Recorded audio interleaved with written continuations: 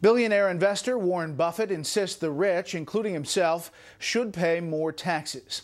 However, the Huffington Post looked at a Buffett subsidiary that spent millions lobbying Congress to do the opposite.